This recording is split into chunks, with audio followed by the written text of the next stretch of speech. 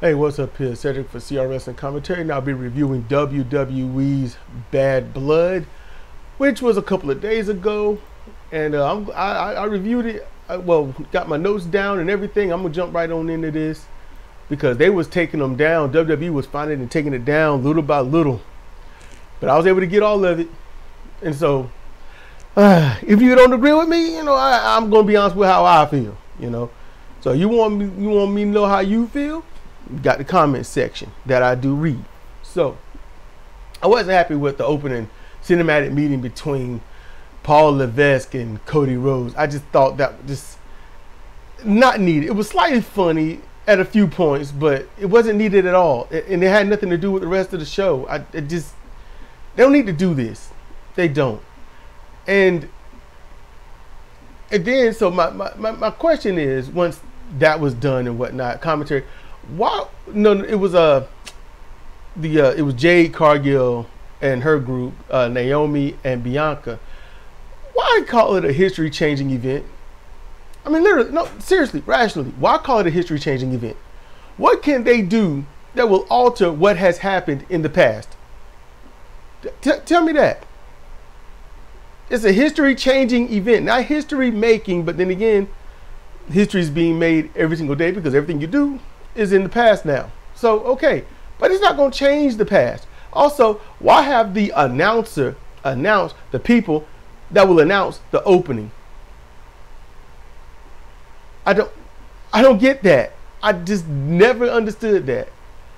So I had to turn the light off. All right, so they open with Hell in a Cell. I thought they might close the show with that. But it's Drew McIntyre versus CM Punk. So the ring announcer announces the Hell in a Cell match that was announced prior by the announced team of Naomi, Bianca, and Jade. And so, okay. Then commentary says that they said the Hell in a Cell has ended careers, but it never has. It's shortened careers, or, I mean, how they gonna say that? It's shortened careers. It hasn't. There's injuries and such, yeah.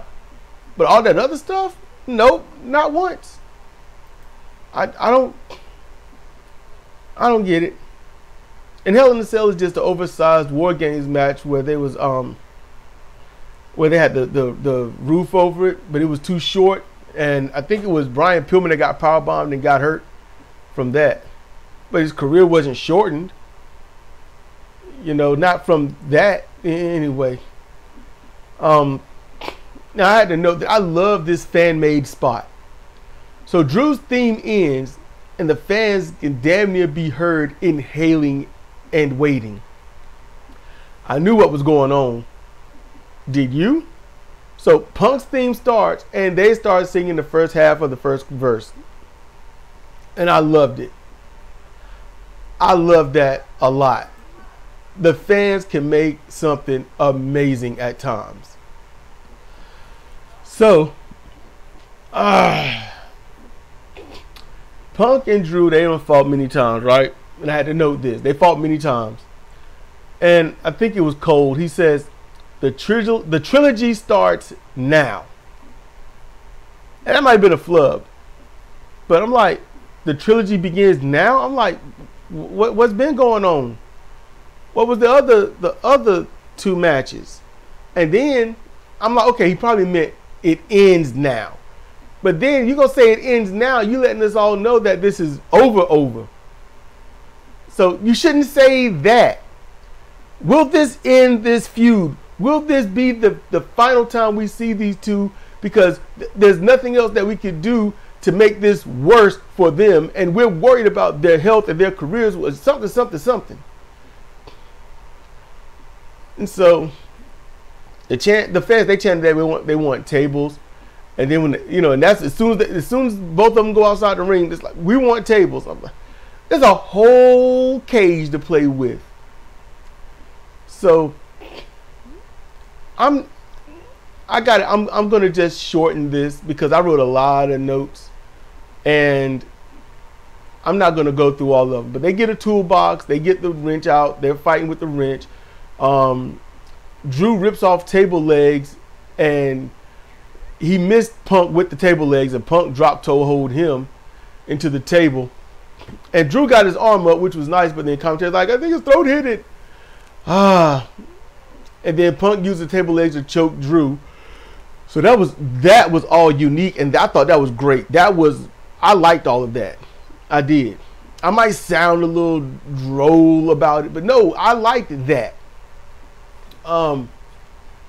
You know, and they used the flat table on the mat, and Punk and Drew used the hell out of it. That was nice. Punk bleeds. You know, Drew bleeds. The chants are chanting, fix the screen. They're fanting. So, and then Drew reminds Punk how he's going to hurt him and make his wife leave him. And I'm like, wow, that's mean. So then Drew digs the wrench into Punk's head. The fans are still chanting, fix the screen. I guess they ultimately fix it. So let's see. After a good beat down, Punk hits a Shining Wizard in the corner, and he hit a diving double axe handle. That's him making his comeback. The table's upside down, the leg is up. That worries me. That always worries me. And it was like that for a while at this juncture. But I like that Punk, and it's quick, so I don't know if too many caught it. But after the Shining Wizard, Punk tried to do his face crusher, but on the table leg, but they never got that far. I think they got maybe a step away from the corner, so I think the fans wouldn't have caught that. But it would have been dastardly. It would have been vile if he was able to get it, though. So that, maybe they should have ran a few times and Punk tried to do the bulldog and then Drew backdrop, you know, do a backdrop suplex to thwart that. I think that would have been all right. So then Punk, he slams the toolbox into him about 3 good times. He lands about 3 Shining Wizards in the corner. He hits the face crusher. The table's not there anymore. Punk calls for his finish, and he gets it, but Drew rolls from the ring. Punk gets him in the ring, and he's hit with a Claymore kick. And it was quick. It was quick. That was good. I mean, Drew snapped that off. I'm going to be honest with you, I didn't even see it coming. And I'm the fan. I'm watching from a distance. I didn't see it coming. You know Punk didn't see it coming. Or is it reversed because he's in there in the fight? But he popped that off and got a 2 count. Drew at one point was going to use the wrench, but he dropped it and went for the kick, but he missed. And I was like, that's not wise in my book. I just waylaid with the... It just makes sense. You got the wrench. You might as well beat on him with it. You've used it a few times. It took a bit, but Punk gains the scorpion hold, and Drew got away, and that was by beating on him with a wrench. This is aggravating. I am yawning up. I haven't yawned all, well, the 2 hours I've been away. It's 5:03. It must be the reading I'm doing. So then they go to the bouye, and that speeds up as they evade big moves and they do a chop exchange, or the woo exchange. Oh my goodness. And it was good. They did not make you look sloppy. They did not make you look stupid. They looked good. Drew vertically suplexed Punk from the corner through a table on the outside, and Drew gets up first after a while. And Drew fought hard. He struggled to get the ring steps. I think it's the bottom section. He got into the ring. And when he couldn't, he was selling his back, which was smart, but I think he's tired. And those steps got to be somewhere at 200, 250 pounds. They don't wobble like aluminum, but it's not. It's like some kind of hybrid aluminum steel or something. So I know they're heavy. When Drew was picking them up, you could see his muscles straining. So he sold his back when it was really his arms that was messed up. But then after all that effort, Drew, he got he gets taken and hit with the GTS, go to sleep, but that was for a 2 count. Drew hit the air raid crash on the steps that he slid into the ring, but he got only a 2 count. And see, look, these are finishers, but this is a major match. This is a major match, and it's on the scale of a title match. So it serves multiple levels. So them being a little superhuman is not only warranted but needed. Punk reverses something that Drew was going to do, and he applied the Anaconda Vice, which was good. And then Drew tried to escape by using the wrench again, like he did with the Scorpion hold, but Punk took it away and just started beating him in the head with it, like, I'm tired of you hitting me with this wrench. Punk tells him, he's like, you're gonna die, Drew, but Drew low blows him. And then Drew got the black bag, and I'm like, it looked heavy, but I was like, oh crap. But no. Drew throws away a towel that the ref tried to give him to clear off the blood. He's like, I'm trying to help you. Ref, I'm trying to help you. The bag was full of beads to aid in insulting the ruined bracelet and stuff. So I was like, okay, all right. Punk evades a Claymore kick, allowing Drew to land back first onto the corner of the steps. It was a little scary for him. I'm like, I hope I hope they don't, you don't get a back injury. Don't get Rick Ruded. Don't do that. Because that was the corner of the steps. When Rick Rude, Sting dove from the ring on the Rude, and they fell back and hit the corner of the landing or part of the stage where the fans were. That's what did it. It won't just hitting the floor. It was the corner, and that'll mess up a disc. Punk he pulls a chain out, wraps it around his knee, shoves the beads into Drew's mouth, hits the go to sleep for the 3 count. A little indie-ish, but it makes sense. It's indie-ish, but it made sense. So after the match, Punk falls on wobbly legs and the staff run to help him. They give him oxygen, clean his forehead some, and yet in the ring, who had just as physical of a match, Drew recovers on his own, and yet he's the loser. And that it can happen that way.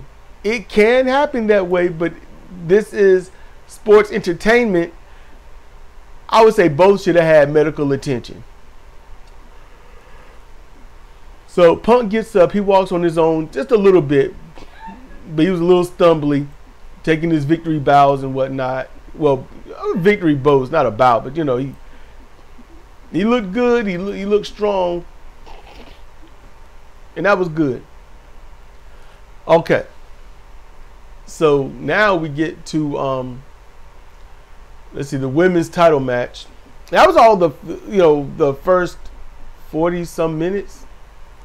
So they did good. They did good opening match, and you think, okay, how you gonna follow that? They said, what are you gonna do to follow it? Because when you follow it, it's got to be better or equal, right? So, but that's not the case. When you have a good presentation, you're not worried about how you're gonna follow it too much. You just follow it. You got a format. It's gonna be good, hopefully. But no. This match. This is why I don't watch the women's match. It's their premium live event, so I watched it. I shouldn't have, but I did. So the women's title match is Bayley versus Nia Jax. Nia Jax is the champion. And at least the champion came out second. Bayley looked good. I like her outfit. I like Nia Jax's outfit. They did good. Let's start off with mutual running attacks at each other. And I like that. You don't get to see that often. And Jax easily overpowered Bayley, as she should. So that was good. That was good. Jax hit a rather loud and slightly stiff-looking clothesline for a 2 count. Jax lays her out with a few Vader-styled avalanches. I had to note that a quarter crab, because commentary, I don't understand. A quarter, it's like a half crab, but it's like to the side and a bit loose. But it can, if you wanted to, you could really jack up somebody's tendons in that knee, whether it be the meniscus or anything else. But it was a half-quarter crab, and they called it, it's something like the lion tamer. I'm like, it's nothing close to the elevated reverse Boston crab. That's what the lion tamer was. you know, and kneeling. This wasn't even close. That's why I said a side headlock is almost like a sleeper chokehold. No. But anyway, Bayley not only plays cat and mouse, but she did quick hits too, which was smart. Jax regained control for a bit. Bayley fought back, but never from underneath really, which was good. And then it begins. It begins, and I just wrote botch. I'm not a fan of using that word botch. Go back and listen to all of my commentary if you need to. Saying botch does not, nope. It's just not a word I use often. It's very rare, extremely seldom, but this was one of them, and commentary did not help. They teased the walking powerbomb like they did for SummerSlam. Bayley was going to powerbomb her, but Jax, in this, Jax just, she fell back. I saw her arc a little bit, like she threw her arms and head back, but don't do things you don't know how to do. It's that simple. Don't do things you don't know how to do. Practice, practice, practice, practice, practice. Don't just say, yeah, I think I can do this, or yeah, I can do it. No. Show me.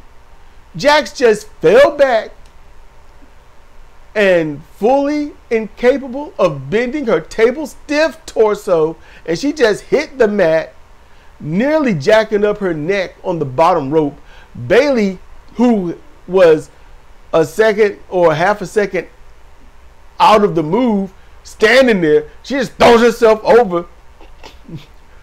And I'm like, come on. Commentary's like, it was a Frankensteiner, though, you know. And I'm like, nope. And it would have been, and they tried to call it a Hurricane, but no, it would have been a Frankenstein, you know, going on the best names that we got for it, that is. So commentary trying to cover. I'm like, I guess that's what it was meant to be. It was in their notes, but they could see on the screen, it won't close to that. In either case, it was followed by a belly-to-belly suplex for a 2 count. And it sounded like the fans were chanting, "We want Tiffy," at one point. Bayley tried a sunset flip bomb, and it was a train wreck. Just a train wreck in the corner. Bayley hit a diving elbow drop for a 2 count, and then the kick out sent the challenger out of the ring. So that was pretty cool. Jax runs into the steps because reasons. Bayley hits an elbow off the steps and then tries to drag dead weight. I mean, Jax is laying there prone. It looked terrible. It looked like a flea trying to drag a cat. So Jax gently powerbombs Bayley onto the steps and then sloppily throws her into the barricade. And then on both ends, what was this supposed to be? Jax tried to pop up Samoan drop. Okay? But Bayley said like she was going to do a flying armbar, maybe, or something. And Jax just fell back with both crashing awkwardly. Commentary tried to cover it up, but it was just all messed up. Bayley hit a Samoan drop eventually. It was short, but she hit it. Cover for a 2 count. The kick out threw Bayley off the ref. The ref sells well at first, and they fight over her. But you know, Jax took a kick to the head and splashes the ref. It was like you could see the easy setup for it, and it looked a bit phony. It was nice looking, but for someone like me, I was like, oh, it just didn't look real. It looked too choreographed.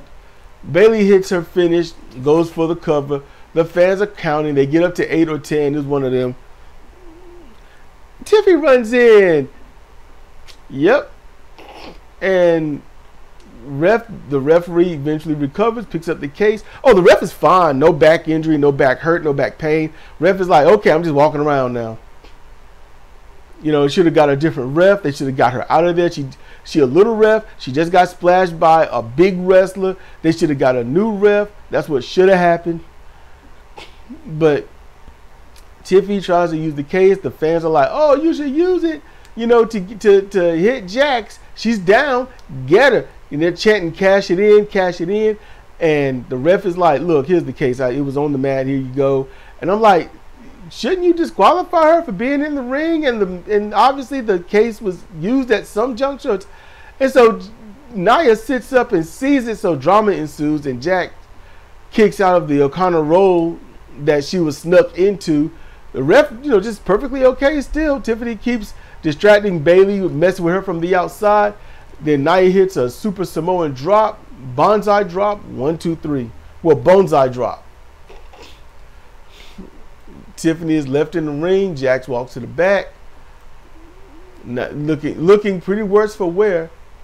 And so that went down half I thought it would. Half. I was half right. So they're going to tease this until they know if they're going to turn Tiffy babyface or not. And going on Jax's style, Tiffany's going to have to be the babyface.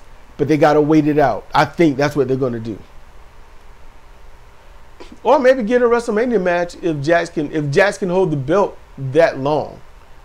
So now we get Finn Balor, Prince Devitt is more popular name, versus Damian Priest. I labeled this a grudge match, and it should have been. So they open up with mutual anger, and it looks like a fight at first. It looks like like I'm mad. I'm gonna do this. Priest overpowers Balor. On the outside, Balor hit a counter sling blade, and then the video skipped. I don't understand. It just skipped. It was in the ring. Priest landed an epic counter forearm. They called a punch, but it was loud. Balor came off the ropes. Off the top rope, and he got nailed. And at first, I thought it was a weird punch, but it was a forearm, and it was good. It was good. Priest did his kicks, and Balor eventually countered with a Pele kick that dropped Priest, and it was a good one. Priest had to lean his head in just a little bit, but it still looked all right. Priest hit the crucifix bomb for a 2 count. Priest pounces Balor up onto the announce table, and then he hit a crucifix bomb on the apron. Judgment Day run in. Balor hit the double foot stomp for a 2 count. Priest counter kicks the chair into Balor. They turn up the heat with counters, fast pace. Balor hit the foot stomp on Priest's back twice. Priest caught him on the third one, hit the choke slam, 1, 2, 3.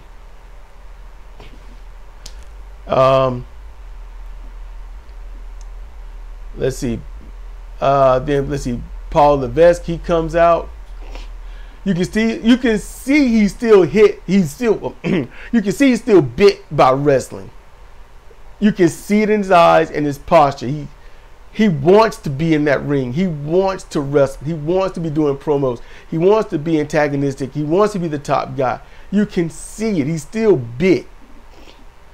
He is still bit. His theme puts him mentally where he wants to be, but he can't be that guy anymore. I can be honest with you, after the thing, his politicking and stuff, and the way he treated Chris Masters, I don't care. I don't cheer for him to be messed up. It's just I don't care. But he does something good. He announces Crown Jewel, an annual event. So reigning major champions will do battle, but not for their belts, but for this new belt. And he unveiled it. This is a beautiful belt. It's huge. I know what they're doing. I know what they did. They're picking on AEW. It looks very close to the belt CM Punk has from AEW in terms of size and shape. It makes me wonder if Punk is going to get a run at some point and eventually get this. But this is for the men and women. Then Gunther comes out. Gunther reminds them of Triple H raising his hand at King of the Ring, and says, Crown Jewel will be the same. He has to defend his belt. Gunther mentions he has to defend his belt on Raw against Sami Zayn. And he says, but we both know that people like him are not cut out to be top guys.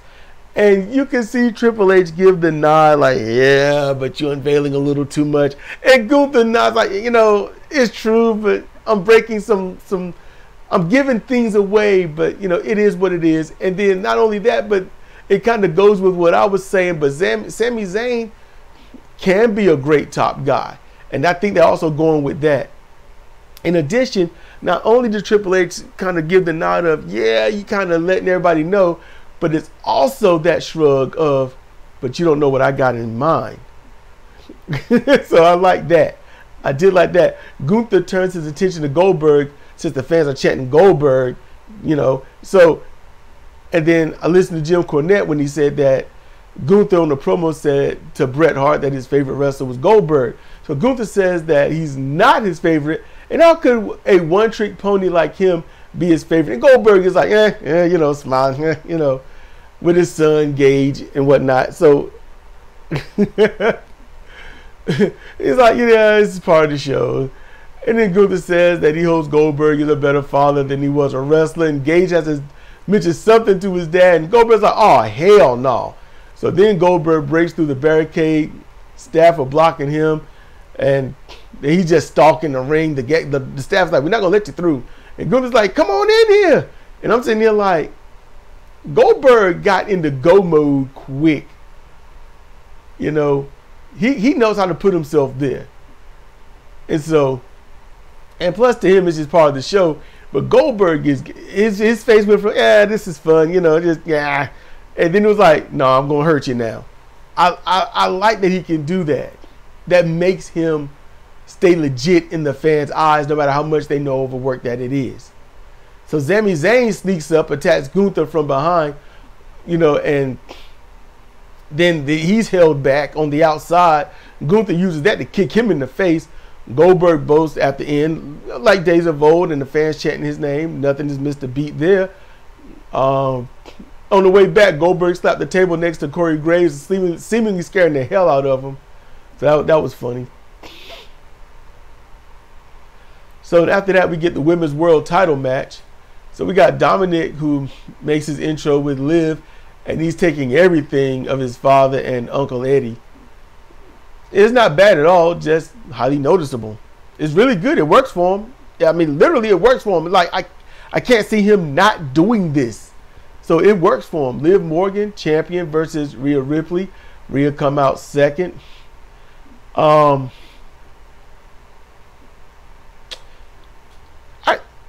not body shaming. I'm not. Rhea is attractive. But I'm going to say this. I want her to work her legs like Tiffany Stratton. It could be Tiffany just like that because she's as I read up on her gymnast, because I was like, whose kid are you? That's what I was looking for. And it was like, oh, nobody. She's just her. Okay. So Dominic is locked in this alleged shark cage.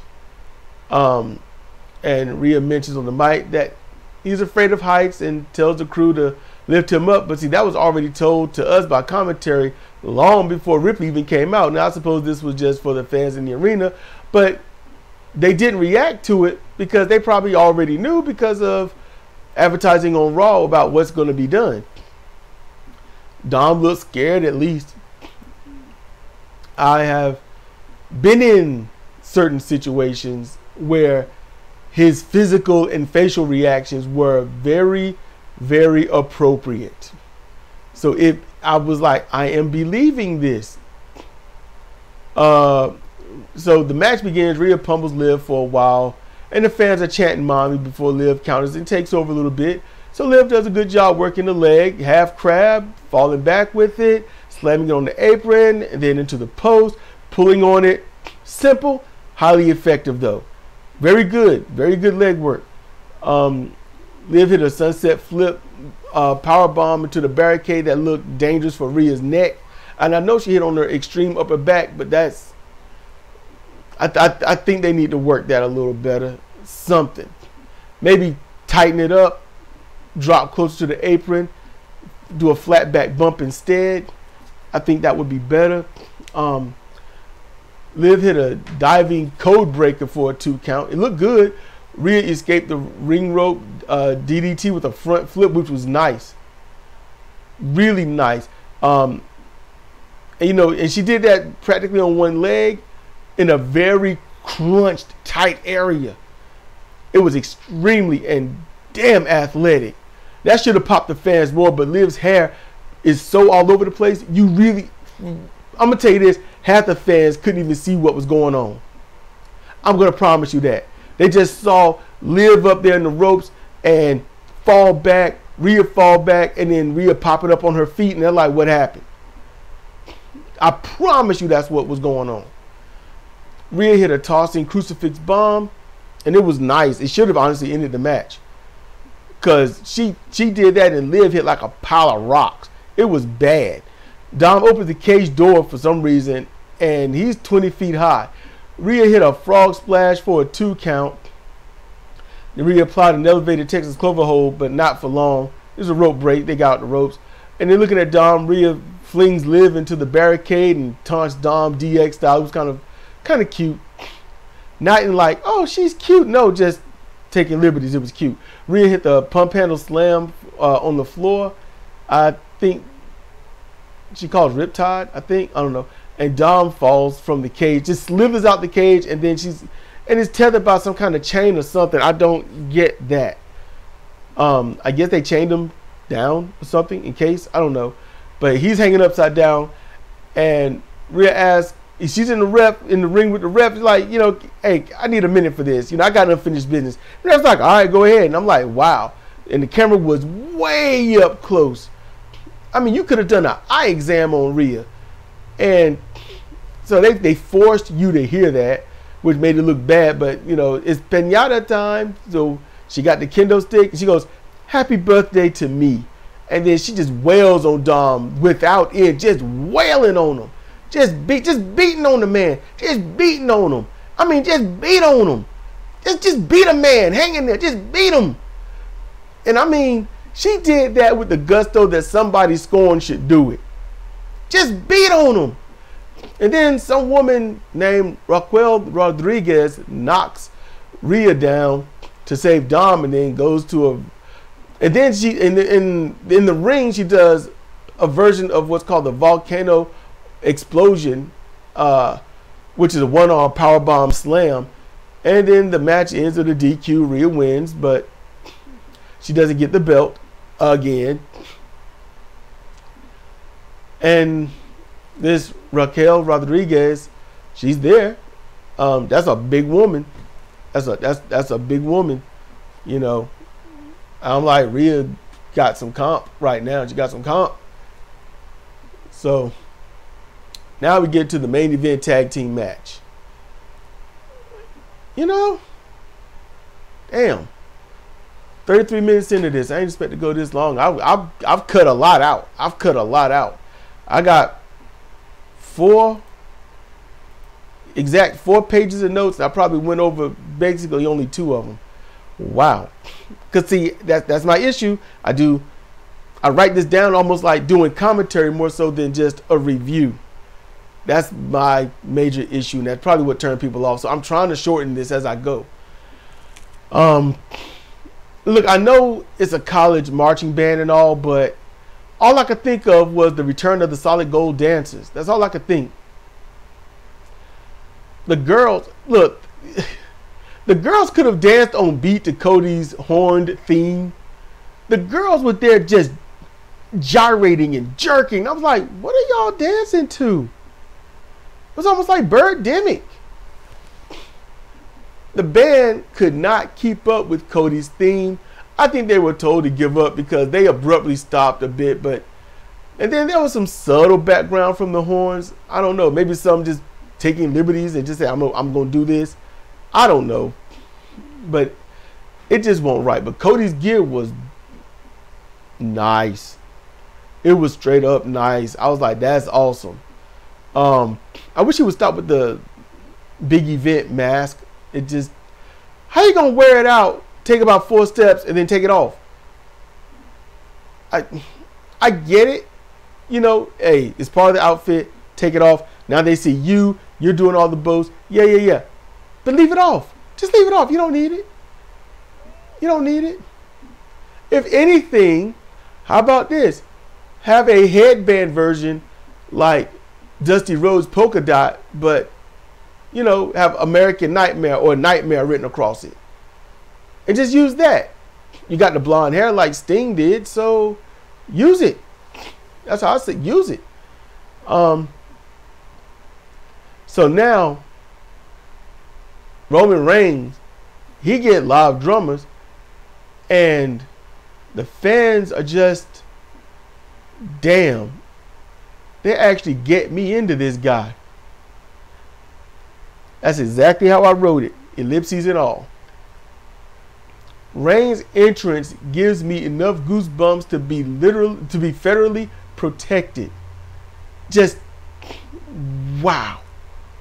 Just wow. Roman, Cody's music stopped and the fingers go up. Compared to what they were doing, the fans were almost dead silent. And I'm going to tell y'all this. That dead silence, in comparison, that dead silence is louder than anything in Lyon, France. At this juncture, they have outdone Lyon, France. The finger in the air, acknowledging Roman Reigns. The bowing of the heads. Just that is the paragon of over. Okay? And Roman walks out. He is walking center stage, pyro going off, pageantry, amazing. I'm like, I'm getting pumped for this match. I am like, right now I can feel a tiny little adrenaline rush going. I'm trying to keep it at bay. Don't need that going on. That is awesome. Pyro goes off while he's walking. Pause, finger in the air. I was like, two things. One, picture perfect. The other, for my own comedy, I'm like, in loving memory. That's just, we do that here. We pause something at points and say, oh, in loving memory. So you get in loving memory. Try it. And try not to laugh. Watch a TV show, somebody's close up or whatnot, pause it. Just randomly pause it, in loving memory. Does it look like a picture of somebody being in loving memory or not? Try it. Just saying. So, Bloodline, Jacob Fatu, Solo Sikoa versus undisputed champion Cody Rhodes, non-title match, tag team only, and the original tribal chief, Roman Reigns. And two things here. People want to see Jacob Fatu. How is he going to function? We've seen him wrestle a little bit, but this is a longer-winded match. How is he going to interact with Roman Reigns? Will Roman Reigns honor his word with Cody? There's a lot going on in this. Is Solo going to get dusted off? Would Jacob say, hey,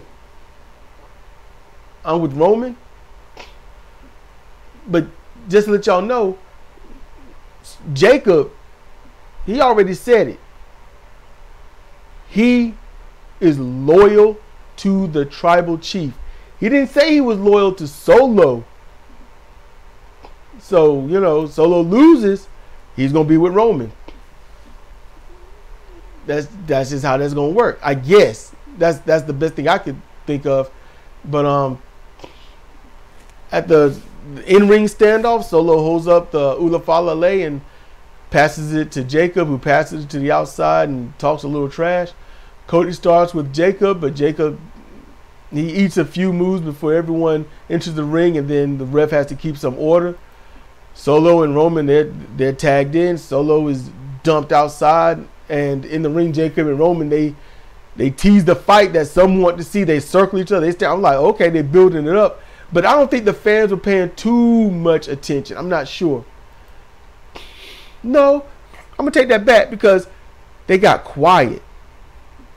There's two things you ever known in school. If there's a fight that you're about to see, everyone gets loud, which draws teachers' attention and staff attention.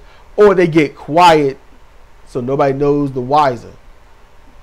You know, if the staff can't see a circle, They don't know. So, and I mean,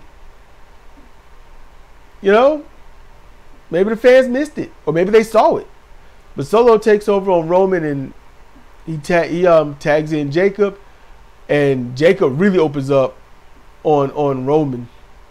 He messes him up, you know, and so they eventually get control. You know, Jacob, I wish he stopped this. You know, he leaps high for his error. That's what he does. That's his error. That's his, you know, slip on a banana peel, and he hits the post, falls back.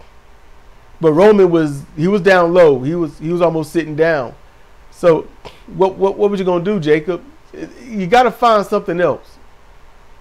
You know, you could have splashed. You could have did the hip attack in the corner. Roman could have got out the way. That would have been better instead of jumping over somebody that's not there. Just saying. But this shifts the match, and Cody gets the tag. He has to fight both, and eventually Jacob hits the pop-up Samoan drop to retake control. Jacob uses the trapezius nerve hold on Cody. When in the hell was the last time that was used in wrestling? When? Because good grief, I ain't seen that in ages. And he made it look good, but I can honestly say he made it look stronger than what Cody was selling it for. Cody nearly got the much needed tag. Jacob snatches Roman from him to the floor. Solo tried an avalanche Cody in the corner, but it was super light. And Cedric was watching at this point, and she was just, that was really light. And I was like, you ain't trying to kill him, you know. And then Cody gets the hot tag. Roman goes off on Solo, and Roman hits Solo in the corner the same way, and he made it look good. Roman got a crucifix hold for a 2 count. He hit a Superman punch for a 2 count. Solo ain't going down. You know, Bloodline, they came in with double super kick on Roman. That looked good. BME by Jacob. Solo with the frog splash. Cody saves the pin with the on 2. Cody clears the table for a pop. Fans are like, yay! Cody evades a hip attack. Jacob busts down the barricade and throws a fit throwing chairs. Cody hits his finish on the floor. Jacob gets up slow, which was right. Ate the move, but he recovered slow. So that still puts it as a legitimate finish, which was good. And it shows Jacob he's a monster. So that's good. Cody kicks Jacob onto the table, hit the diving splash, breaking down the table. And it was a picture perfect dive. And Cody signaled to Roman, this you, man. I'm sacrificing myself for you. You can see it. That was perfect. That was good. He made that dive hit. Jacob's done. Solo and Roman ain't in the ring. They exchange punches as they get to their feet. Roman hits the Superman punch. God distracts Solo. Distracts. Solo hit the spear for a 2 count. And that might have done something to Roman. Solo shouts that Roman lied to him about being next in line. He's like, you lied to me. You know, you said I'm next in line. You lied to me. Cedric was kind of like, that don't make sense. And I'm like, he had to shout something. He's got a delay. And then this hooded guy shows up. And it's Jimmy Uso. I was wondering what that guy was. So Jimmy takes out God like anyone else does. I mean, he's not doing anything spectacular. Roman hits the spear on Solo, gains the pin. Jimmy's in the corner, bowing to the original tribal chief, who is ailing. I don't know if it's his back or his hip. I think it was his hip. So then, now Jimmy is all about like, look, man, I'm happy, I'm bouncing, I'm all over the place.